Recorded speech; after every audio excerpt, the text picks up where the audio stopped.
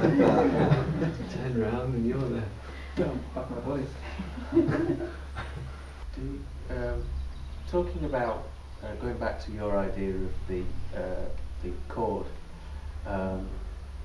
I've heard or read theories that was a kind of cultural tool that allowed people to separate without the fear that they were going to leave the body totally. I see, yeah. And I just wonder what other is there place for using other tools in the outer body to actually do other things? You mean like a visual? Yeah, a visual or a feeling or something like that, whether you can actually try and create something. Well, a lot of people talk about that kind of thing in terms of astral projection and on those kind of levels, yeah. But I suppose my alignment has always made me interested in looking more for the objective side of it, and maybe more the spiritual thing. I've not so much experimented with changing things and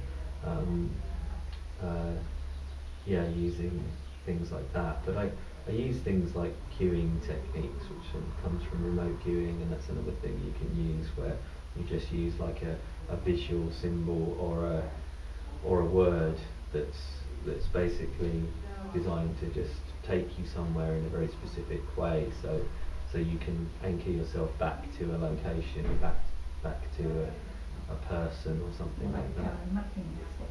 Yeah, it's just if you start to think too elaborately and start to like spell out sentences and things like that in a really contrived way when you're in the middle of an OBE, I think it sometimes can just bring you back to your body.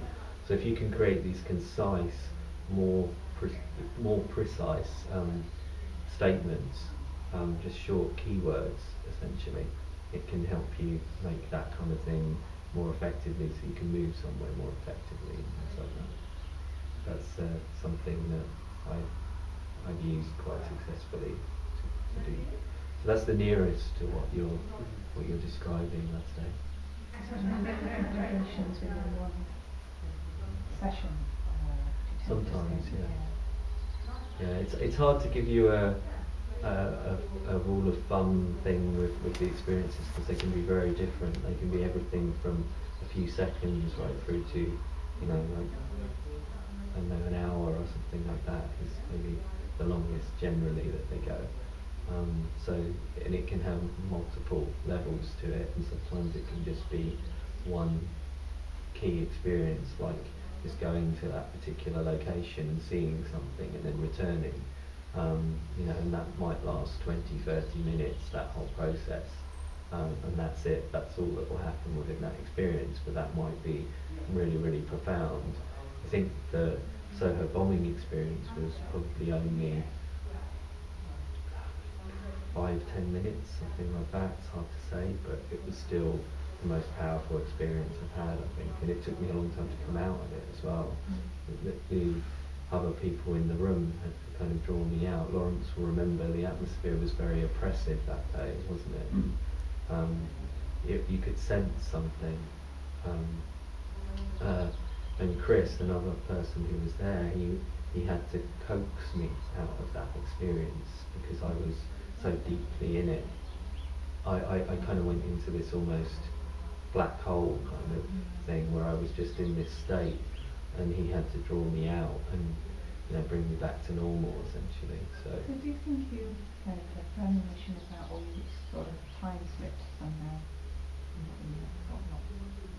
Thoughts on that? It's a bit of a big question, isn't it, really? I really don't know what happened with that experience. I struggle with it on a lot of levels. I mean, I spoke at length with Dean Radin about the experience and other scientists about how it could fit in on a scientific level, how you could see something before it happens and things like that.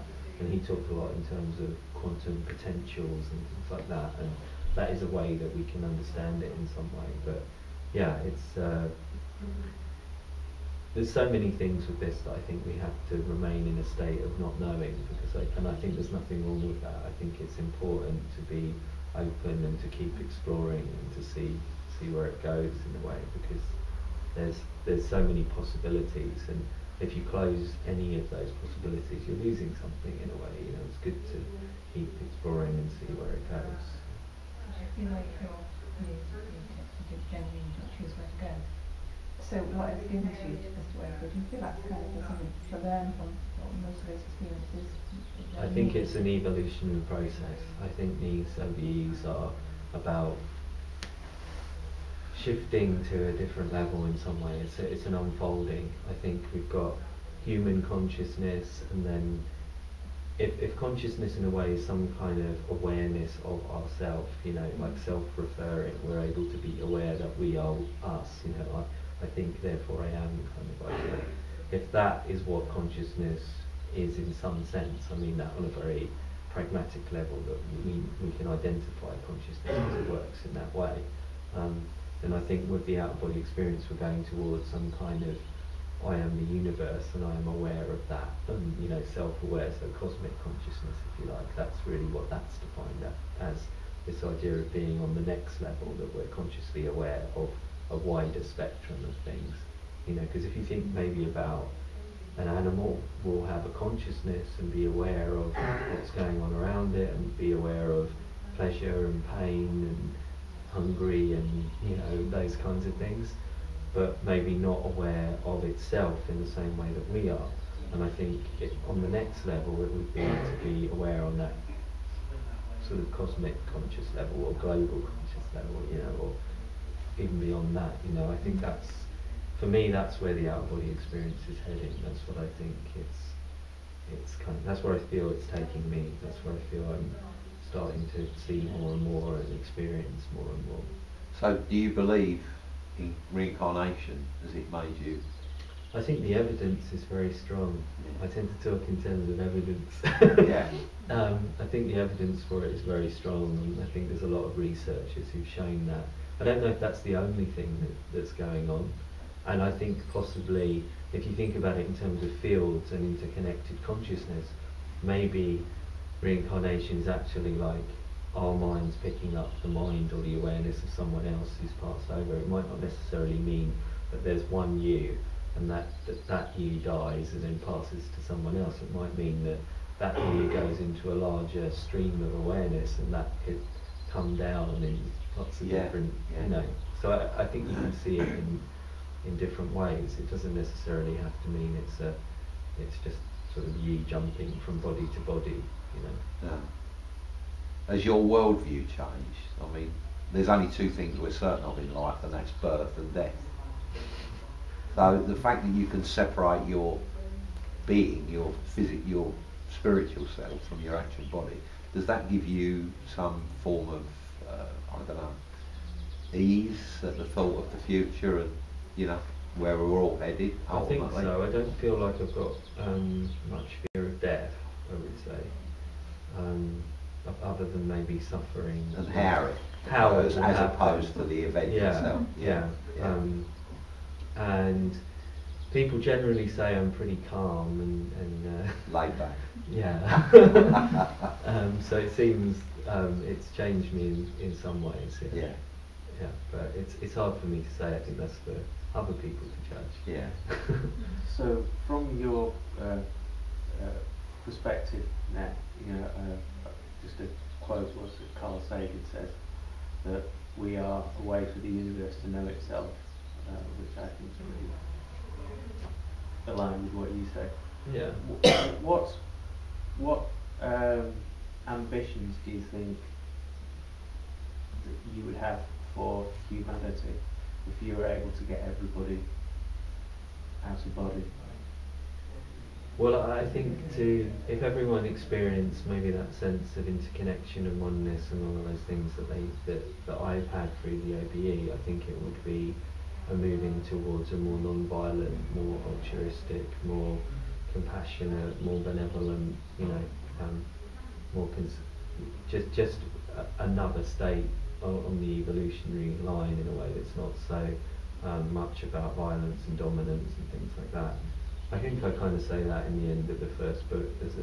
It's called A Philosophy of Benevolence, the final chapter, and it's basically all about that vision of how I see the interconnectedness and all those ideas of compassion and whatever leading to a greater spiritual philosophy or a spiritual way of life in a way. So I think that's kind of my vision. When that will happen or how that will happen is another matter, but I think this is definitely a step in the right direction. What do you think ultimately it'll be a tool to use if we no longer have bodies or birds and planet up or something, I think it's kind of a stepping stone eventually to not needing bodies or restarting somewhere else. Yeah, maybe our bodies are the first stage in a way. I think maybe physical matter is the first level, and maybe it continues on to different levels. Or I don't see anything wrong with physical. I'm definitely not, anti-physical in any way. I think that's all part of it. I don't think that's necessarily better or worse. It's just gives us more direct access to a bigger picture, maybe. So it's like, is a book better or the internet better? It's sort of, it's in the choice of the book or the choice of what you look at. It's a lot to do with that. I think it's a lot to do with the choices you make and how you work with it. So I don't think on the bigger picture that level is necessarily better or worse than this. I think it's all how we live, how we, how our integrity functions, and some people don't have the best integrity with their OBEs and things like that. So and obviously these abilities can be used even for the military and things like that. So it's not always in this context, but I think if it's used to its full potential, this is the kind of potential it's got. I think to have that unifying level to it. In your book then, when you go on about travelling above the London streets and you become aware of even inanimate objects having like an energy field around them, obviously your vision is fairly good. When you went to your premonition of the London Tube bombings, you were seeing numbers, but you were struggling to focus on, because you had a whole story about trying to find out what date the bombing was. Oh yeah. Was there a difference in vision between your precognition and your normal travel? The vision can be all over the place. Right. It can be very different. The one you're talking about with the buildings and the signatures, well, I've had a few like that, but that was almost like I was seeing in heat signatures. So everything looked auric, if you like, like vivid colours, reds, yellows, greens, blues. When I use slides to do lectures, I often show one of like a thermal imaging camera, like images of like the buildings with the heat signatures, because that's very much how it looked on that particular the one I described in the book. Because it was almost like how the building had accumulated energy. So if you think about, like, people talk about old buildings and hauntings and things like that they've accumulated some kind of pattern or energy over time. That particular experience was seeing that signature in some way, I think. So normal people seemed, their energy wasn't as strong as this accumulated energy. But then in another experience, all the living things were much more vivid and striking than the buildings and whatever. So, and then in another experience, it will look exactly like this. And then in another experience, again, it will look exactly like this, but have that blue quality, the blue phase thing, where it's all. Is that the same for everyone? Is it? No. Nothing's the same for everyone. Anyone who tells you that, No, I mean, does everyone sort of have different? If they travel regularly, do they always have different visual effects? I can't really talk for other people. I think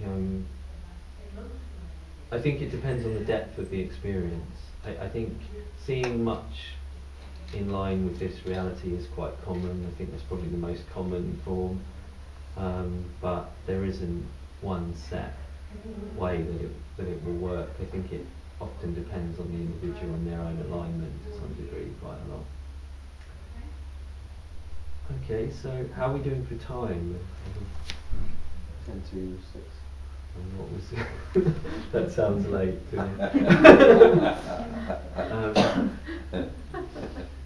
Okay, so is there any last questions? I think it should be the last question. Well, if you want any books, I've got a few. I've got the first book is Avenues of the Human Spirit, which is more about the spiritual journey and my experiences and things like that. And the second one, Navigating the Out-Body Experience, is my practical guide on how to do it. So, oh, and that one's $9.99 and that one's $12. So, so if anyone wants one, and I'll sign it if you want it. Sign. So you do workshops and stuff, do you? I tend to do coaching these days, which I do via Skype. I do a course. I usually do it over a month, and I use my own sound technology, but I also create a program and something that's specifically for you, and then I do it over a month, one-on-one, via Skype.